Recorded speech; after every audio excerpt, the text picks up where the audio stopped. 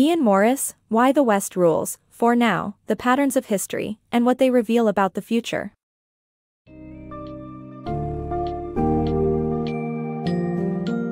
In Why the West Rules, For Now, Ian Morris explores the historical reasons behind the West's ongoing global dominance.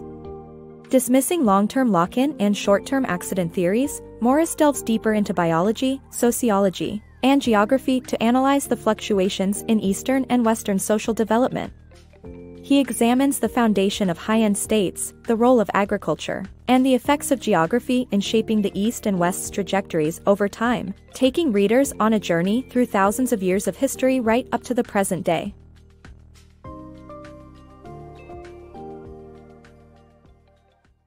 Looking beyond short-term accidents and long-term lock-ins. The dominance of the West, a result of biological, sociological, and geographical interplay. The West has an undeniable influence on global politics and development. While various explanations exist, two prominent theories suggest that Western dominance resulted from either historical luck or a critical factor present in the West's foundation. However, long-term lock-in theories based on biological or cultural reasoning do not hold up to scrutiny. For instance, racial genetic superiority arguments fall short since modern humans superseded both Eastern Homo erectus and Western Homo antecessor.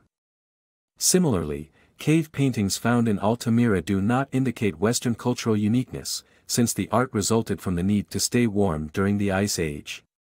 As such, Western dominance requires a more profound explanation that accounts for the interplay between biology, sociology, and geography. Consequently, neither short-term accidents nor long-term lock-ins can explain the West's dominance. East versus West, Measuring Social Development. The author creates a social development index based on 4 fundamental characteristics to evaluate the East and West's social development scientifically. The author defines the East as civilizations that developed between the Yellow and Yangtze rivers in China and the West as starting in the Fertile Crescent in the Middle East and Egypt and expanding westward. The factors considered for the Social Development Index are energy capture, urbanism, information processing, and the capacity to wage war. The results show that there is little difference between the East and West's social development, with both scores resembling an exponential curve.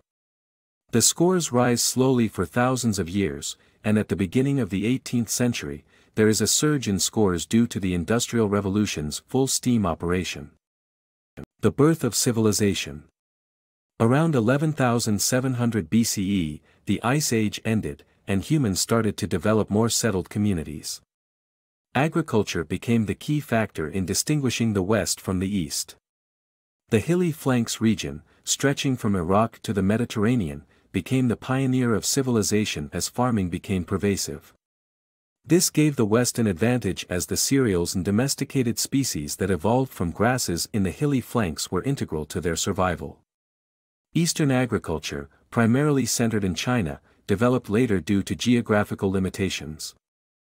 The Late Bronze Age collapse and its impact on Western and Eastern development. Over 10,000 years, the West led in development until the Late Bronze Age collapse in 1200 BCE. This left Western civilizations struggling to keep their empires together, while Eastern social development began to catch up. The Western crisis was likely due to the interaction of climate change, famine, state structure disintegration, migration, and even disease between 1200 and 1000 BCE. The West's implosion reduced its lead over the East by 6 centuries, with the East's social development being only a few hundred years behind the West by 1000 BCE. In the 10th century BCE, both the East and West began restructuring themselves in similar ways, shifting from low-end to high-end states. The West was where the first extensive high-end states emerged, including the Assyrian Empire. The rise and fall of high-end states. The book discusses the emergence of high-end states, with the Assyrian and Persian empires as Western forerunners and the Zhou dynasty in the East as trailblazers. However, the Chinese Han Empire and the Roman Republic dwarfed their predecessors. While the Romans controlled vast coastline portions of the Mediterranean and defeated their North African rival, the Carthaginians, the Han dynasty dominated China and was one of the world's largest empires. Despite similarities in both cultures, such as a literate and an agriculture-based elite and extensive trade networks, they eventually disintegrated.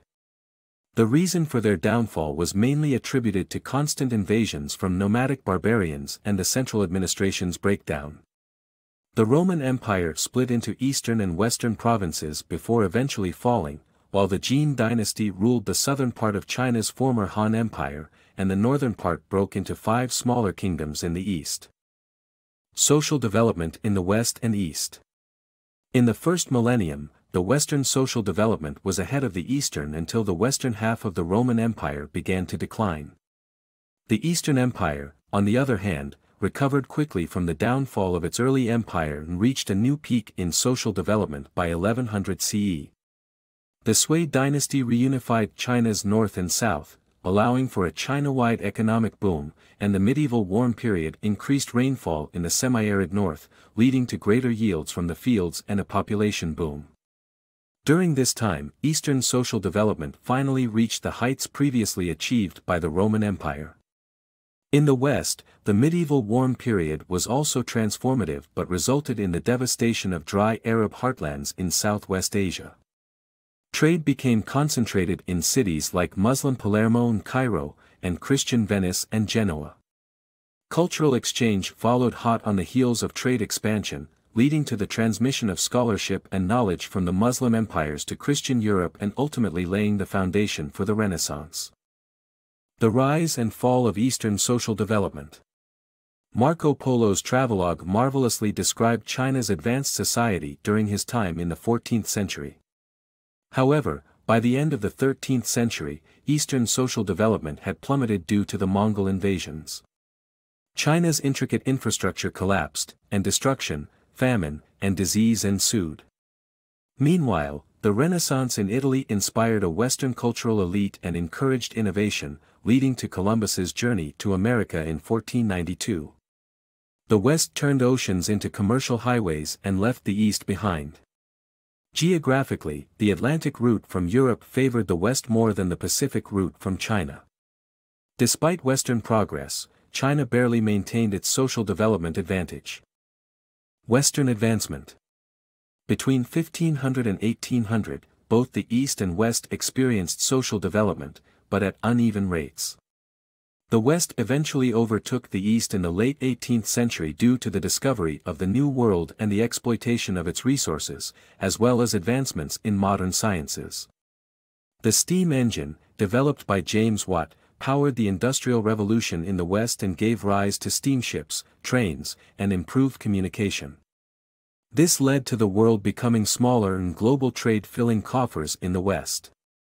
The Industrial Revolution set Western rule in motion, marking a significant turning point in history. Western dominance under threat. The 20th century saw the rise of Western dominance despite devastating wars. World War I and II reduced the power of Europe's dynasties, allowing democracy to spread. The West survived WW II in better shape than the East, allowing for the Cold War's victory. Despite the nuclear standoff, the West prospered until China's economy skyrocketed due to privatization and economic reforms. By 2000, China's share of global production was 14%, while America's remained stagnant at 21%. The question now is the end of Western dominance looming? The future of East versus West.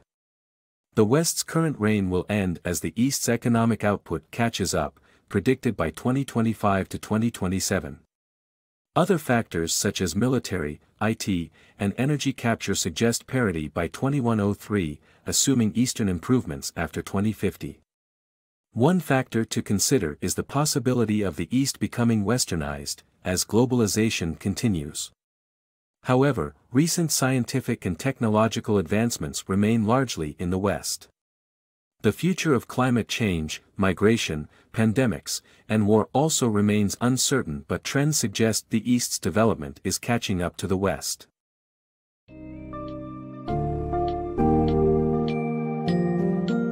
As the book's summary suggests, the West rules for now, but the tides may be changing.